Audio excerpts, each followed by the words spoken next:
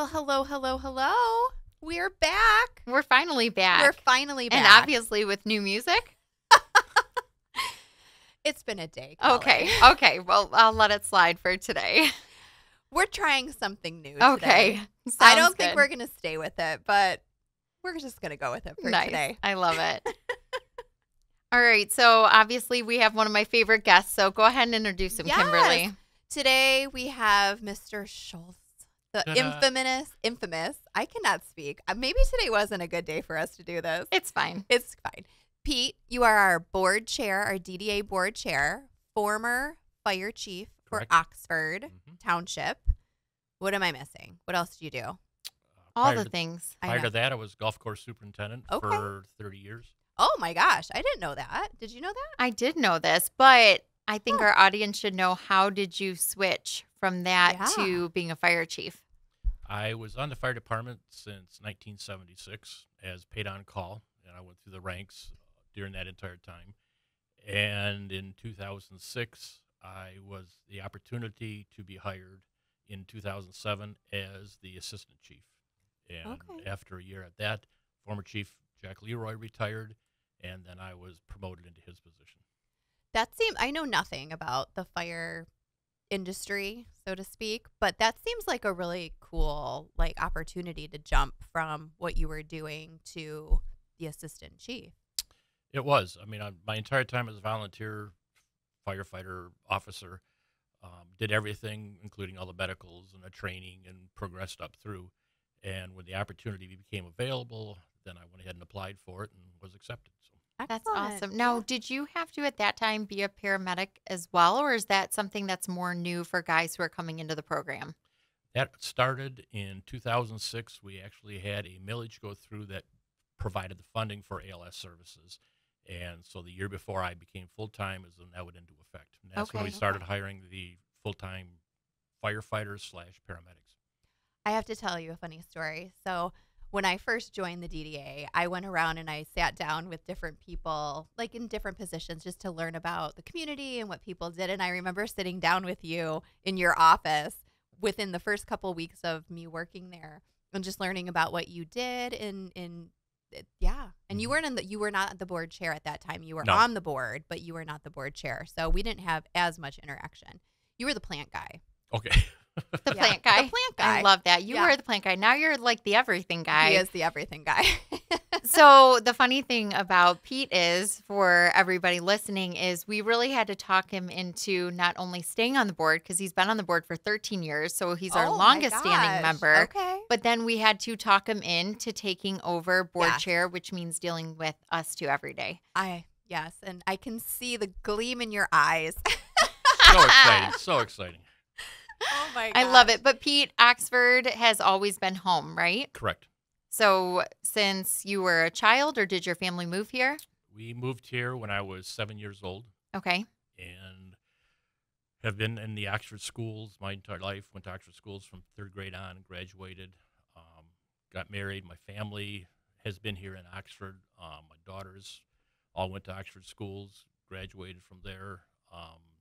My middle daughter has still moved back to Oxford with her family, and their children all went through Oxford schools, graduated from Oxford schools. So we've been a part of the entire community for long years. My dad was retired from Oxford schools. He was in charge of buildings and grounds and transportation, Okay. and he held that position for many years. And that was before we even had a bus garage, before we even had any of that stuff, working out of a parking lot.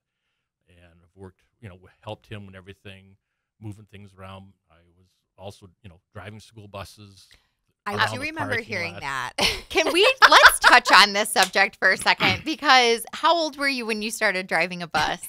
I turned 18 in November, and that December I came home from my first freshman year at Michigan State for Woo! winter break, and my dad put me to job, right away, driving a substitute bus driver for my entire Christmas vacation. That's a big job. Okay, can we talk about this for a second? Because Oxford is known for so many back roads, and those back roads are very Oh my windy, goodness. these dirt roads. We all know them. So And love them. were you nervous to do that? Not really, because I'd been here my entire life, so I knew Yeah. all the roads, knew where they all were. I've been driving them, since I started learning how to drive. I rode with him all those years going out to rescue the buses when they were stuck or broke down out in the country roads. I mean, Oxford covers, 6 townships, I believe Yeah. it is, that we cover. So it's not just knowing the Oxford community. It was all the surrounding communities, too, that we had to know. And at that time, here I am, 18 years old, and of all the bus drivers that they had at the time, as a substitute driver, I drove every single route during that time Oh, because wow. as a substitute driver, plus I knew the area where a lot of them Yeah. didn't even know where they were heading to. So This Yeah. is before GPS. I'm just going I to say, know. so I'm very directionally challenged. I'm very glad that you are not, but those kids would have never made it to school with me. 1000%. There's no way. Well, didn't we try and get Pete to drive the trolley Yes, we for did. a while? Yes, we did. And you politely declined. absolutely, it was a lot easier dealing with little kids. I mean, this would have been totally different dealing with adults. That's true. I feel That's like true. Pete politely declines a lot of our requests. I mean, he's a good sport. He's a good sport. But one thing I think that a lot of people don't realize is when, and still now, but when you were fire chief, it wasn't just you overseeing that department, but you were putting in so much of your work and effort on the DDA board. You were going to all of the township meetings. You were going to planning commission meetings. So how did you find the balance, but still being, a dad and a husband? What did that look like for you? It was, once you got into the rhythm of it. I mean, you're the same. You're dealing with that right now with your little children and everything. You have a whole routine of every day. You've got bags packed all the time. So I'm going here. You grab a bag and away you go. And it was the same thing. My wife worked full time during that time, so I was the one that picked them up from school, would come home, feed them dinner, and head on out. Yet she hadn't been home from her job yet. So then I would head on to my meetings. My parents would watch, the children while I was gone at the meetings and everything. But it was just a constant schedule. We knew, between the two of us, what our whole week was or what was coming up for the next couple of weeks and everything. So definitely had a calendar that was well marked up and full Yeah. all the time. So it definitely, made you organize and stuff to be prepared for it. I mean, that's where I learned the whole thing of a Franklin planner to try to get everything down and keep it organized and everything. But it was extremely interested all the time, being with the planning commissions, working with the township, working with the village. You learned about everything that's coming and going on in the township and village, about future plans, future development that comes in. It was interesting to be on the groundbreaking part of it as far as, what was going to happen with the development, what was going to be as far as the streets and, all the things that are involved with the fire code and everything.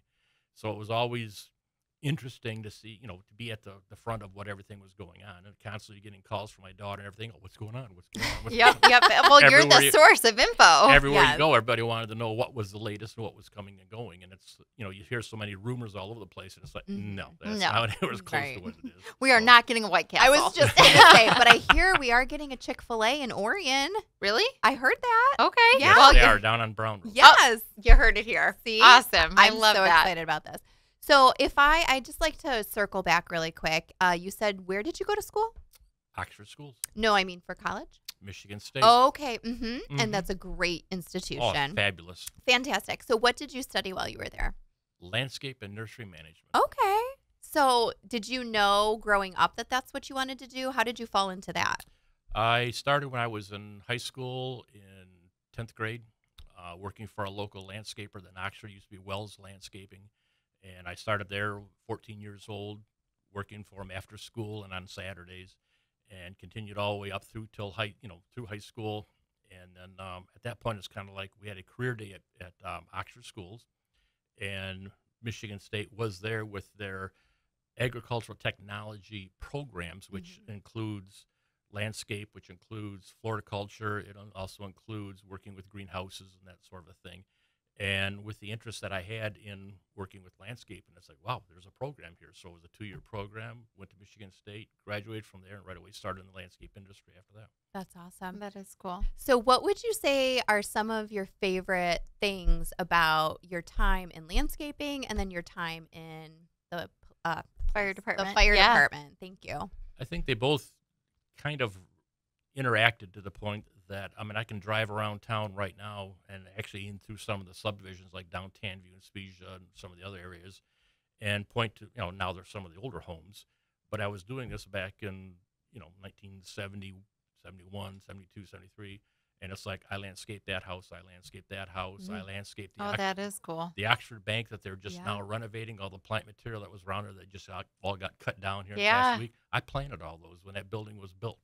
So it's I just didn't that know that. That's I cool. know. that part of, doing things all the way to the point of, I did landscape after that in companies, the Detroit News building down on 16 Mile and Mound Road. I landscaped that entire building. No kidding. So, I mean, just the involvement that you had over the years to be able to drive around and see how everything is matured and what it looks Yeah. like. Same thing with the fire department, involved with the different planning of the different subdivisions and buildings that came to town. And then at the same time, going on medical calls, fire calls to be able to point to that house, to that factory, to that building, been there, been in that house, all the different things that we want, and even the surrounding communities. I mean, from Orion to Addison, Brandon, Metamora, to be able to go around and say, been there, kind of a Yeah. thing. So, and again, it's still there. And it's kind of, every time you see it, it kind of makes you feel, good inside that I had some hand in helping with it. Mm-hmm. That is cool. What I is love your that. favorite thing about being involved with the DDA? Us? Sorry. Being as I've been involved with multiple different directors over the Okay. I think the best part about it is, again, it's Oxford is my home community. This Yeah. is, I wanted to see it flourish. I wanted to see it grow. I want my children, my grandchildren to be able to enjoy being here. I'm proud of the community. It gives me an opportunity to help with everything downtown, to help with the public. It makes it, again, we just had the Scarecrow Festival, to see that many kids and families come Yeah. downtown and everybody's having a good time and recreation and, that's involved with it. And it gives you a warm feeling that they're all, happy about it. Yeah.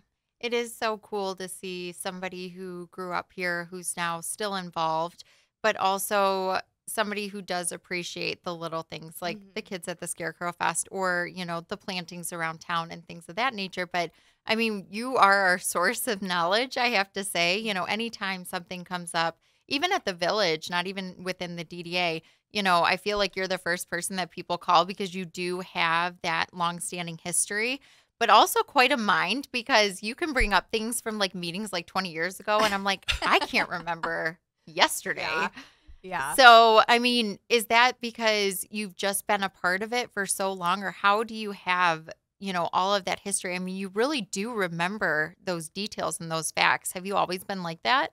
I have. It's been a part of, you experienced it. You were there when it happened. I mean, there's many momentous events that have happened in our community, some good, some bad, but I mean, you've been part of it, and it's, it leaves a mark on your, on your memory and everything. So it's great to be able to call back on it, to remember when they start saying about a new idea. Well, let's do this, and it's like, okay, we've tried it in the Been there, past. done that, Mhm. tried it. It didn't work, Right. or it did work, and this is what worked at. But actually, I think if we changed it a little bit, I think it would be, something better for the entire community. So that's the best part of it. Yeah. This is the whole plant guy is now a whole different perspective for me now, knowing your background. I did not know that before. I just thought you were into plants. I remember, so I got that first feel when we were going through the M24 Yeah. project, and I came on at that, like the bitter end of it when Right. we were doing the trees, and Pete had the most knowledge about the Yeah. trees and was telling me all the things, and I was going to check out the root balls of these trees that were just Yeah. delivered and what to look for. I was so afraid to mess it up because Yeah. I'm like, Pete's gonna know. Yeah. Like, I'm like, Yeah. he knows. You came into it like shortly after I started, you came in and you're like, you're going to need to go cut back this and do this and do Yes. this. And we're like, okay, Yeah. sure, Yep. we'll do it. We Yep. got it. So what do you like to do in your free time, Pete?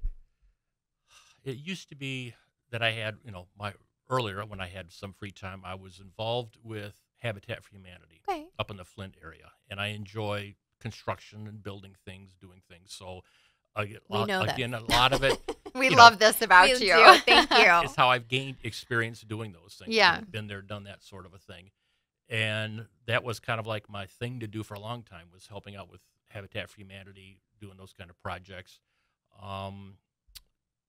Other than that, I mean, I've enjoyed the fire career and everything that went around it for so many years. I mean, that's, almost like a hobby to begin with, but I think there's a lot of things that you do and learn and continue to learn there that was always interesting. So that's pretty much where my interests have relied most of the time.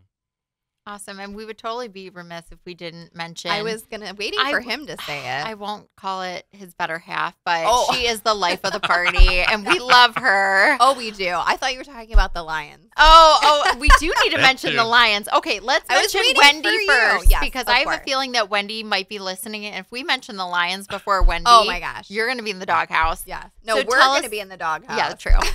So tell us about Wendy.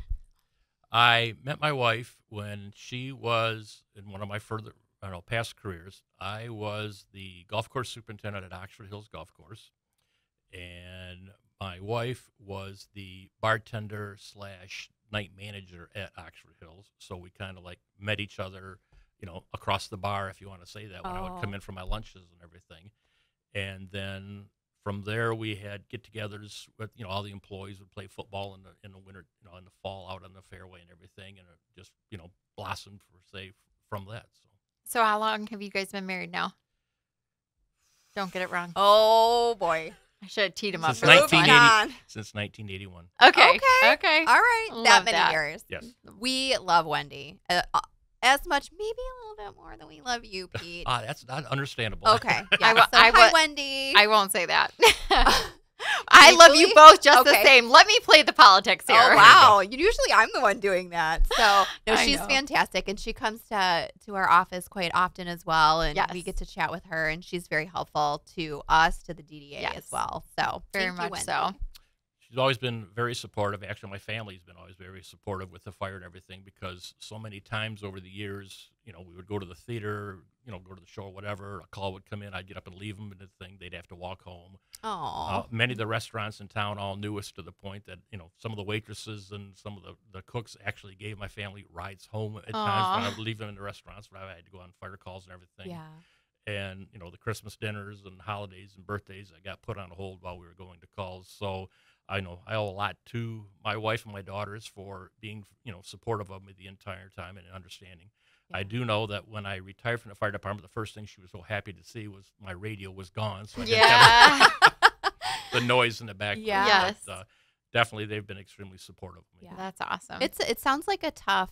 That's I a mean, you get sacrifice, used to it. yeah. Yeah, sacrifice is Yeah. a great word. Yeah, you're doing such a noble thing. So understanding that, but I'm sure, that had to be hard Yeah. for sure. for sure. All right, now the Lions. Okay, now we can Okay. move on to happy Season ticket holder, how many years? Since 1976. Okay. Oh, That's incredible. my You have goodness. the best seats out of anybody I've ever met. And I mean, finally, they're doing well. Yes. So tell me what the outlook of the, The season latest is. that I've heard on the radio in the last couple of days, it's Lions and Tigers and playoffs. Playoffs. There you go. I like it. I like it. Well, it's a good time to be a Detroit sports fan, Absolutely. though. I mean, It I is. definitely caught the end of the Tigers game last night. It's just so cool because, they weren't supposed to come out of that one.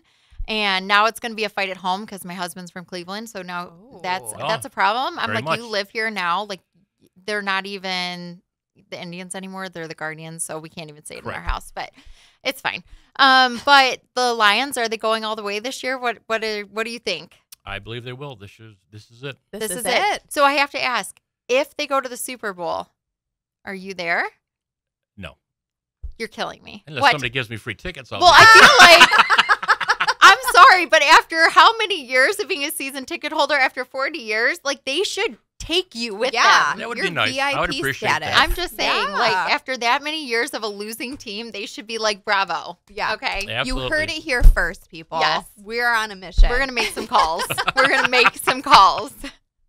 But you have some cool other ties. I mean, your grandson is down there. Is he on the field this year doing the flag? Yes, my oldest grandson, Jacob Call, is working with the Lions. He is now, I call him the flag boy, but he's the one that, after they score a touchdown, he's part of the group that runs back and forth across That's the end awesome. with So fun. the That's flags. such a fun. He's gig. also takes part in, they have the Miller beer during the one timeout, so they actually do the race of the beer can, the beer Okay. bottle and everything. He's also one of those from time to time, so it's funny to see what their act is going to be for that game. And he helps with the other things as far as holding the flags and such. So this is his second year doing, and he's definitely enjoying it. But after this last game on Monday night, he's feeling a little bit because having to run back and forth 6 times. Oh across yeah, there. Yes. he's not used to that. Yeah, that's awesome. That Oh was my great. gosh. So it's been good.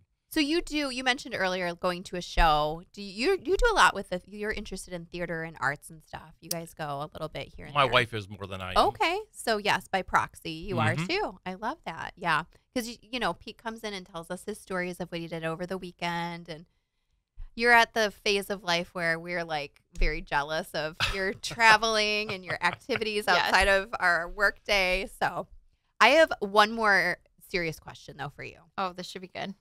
So, as the DDA board chair, Okay. what do you think is the most important thing for us to be thinking about in the next 6 to 9 months? Oh, that's very good. Ooh, that's a good one. In the next 6.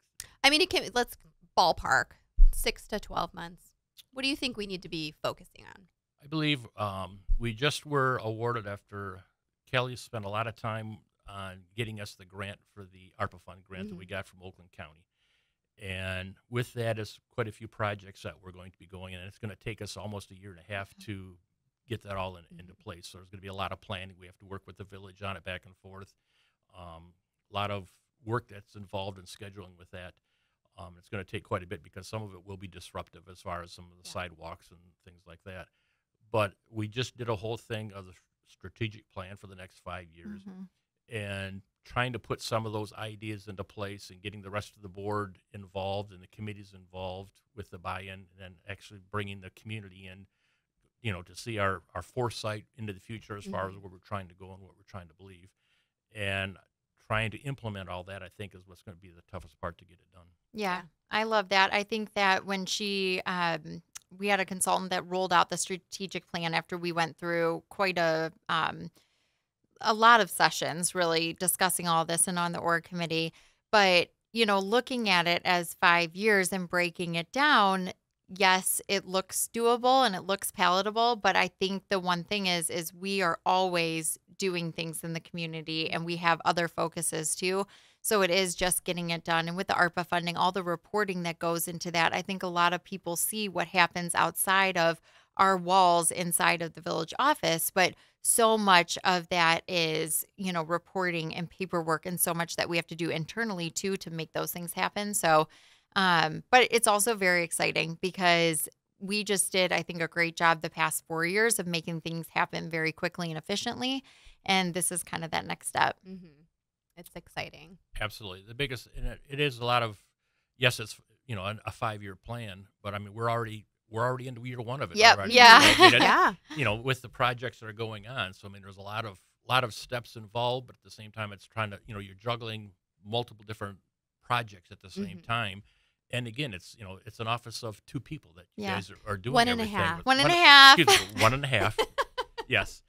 But, with all the projects that are going on, it's a lot to try to keep on schedule and everything. Yeah. And I think it's the 3 of us bouncing things back and forth all the time. It's like, what about this? Well, where are we at on that? And what about, did you think about this? And trying to make everything move smoothly so that the public sees it, the end result. Yeah. Yeah. And then of course, when you're working with contractors and vendors and the delays that potentially happen with that and the weather and all of the supply chain, I mean, there's a lot of different There's moving so many pieces. moving pieces. We have a lot of great ideas, but we don't always have the luxury of making those happen as efficiently as we would like, I think, sometimes. Yeah, true. Yeah. Do you have any other questions for Pete I today? don't. I just want to say thank you. Thank you for being our calm in our storm because the one thing that I will say about Pete, if you don't know him well, is that you are always so even keeled. And I feel like when our jobs can kind of be a roller coaster sometimes because we are dealing with so many different things and so many different things in the community that we bring things to you and you help us to understand them and mold it into something that is positive and that works. And for that, I'm very appreciative. I know Kimberly is too, because you are our sounding board and we do come to you with everything. And we are women. And at the end of the day, sometimes we're not the easiest. This is Speak true. for yourself. Well, Pete had all daughters and Wendy. I So know. I'm like, you're And used to it. It's fine. Wendy is a force. So you are Yes.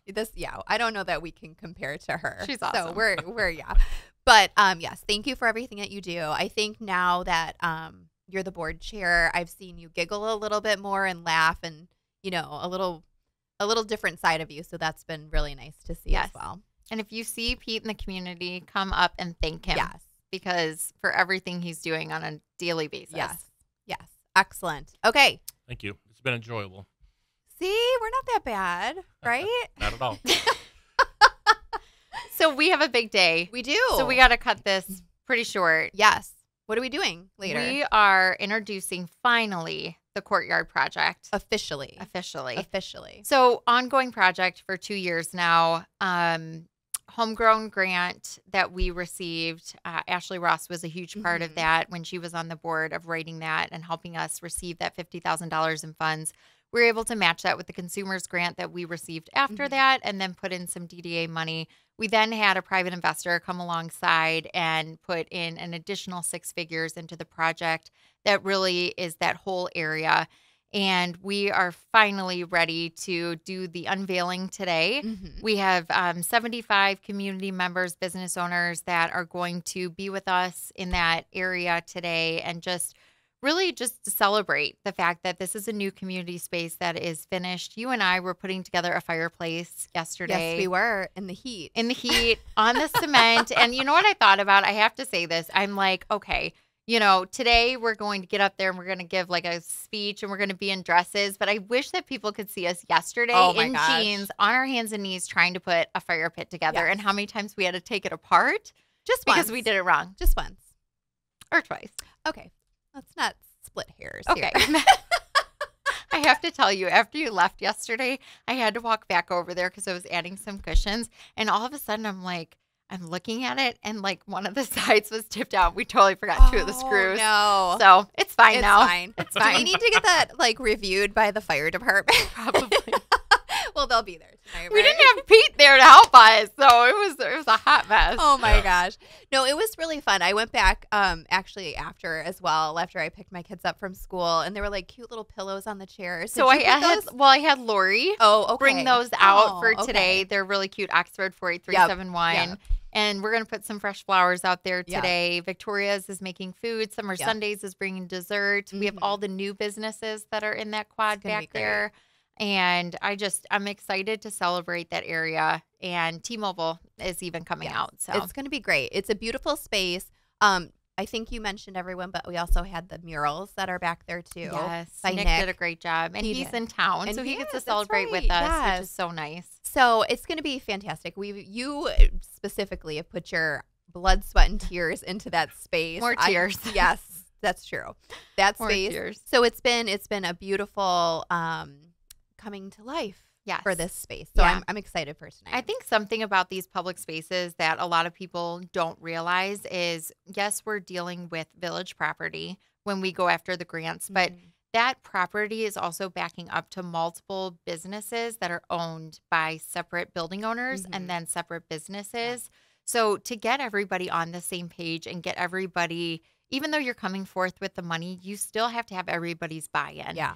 And that is all part of it. And then you're dealing with the contractors and things that we mentioned earlier. So, I was hoping that this could be a year-long project. We're, nearing the second year of, when we started. But when you look at, I was just going back and looking at the pictures of where it started and where it's at now. And it's beautiful. It is beautiful. And again, we had weather issues. We have, that's a lot of people to try and make happy. Yes. And we don't always do that, unfortunately. Yes. But that's par for the course when it comes to a group of that size. So, yeah, that'll be good. And then we have Witches Night coming up. October 25th, Witches Night. I think that it's going to be wonderful. Hard to pick a date this year. Yes. Sports plays into all of our lives. And so we were going around the Michigan State game. We were going around the Oxford games.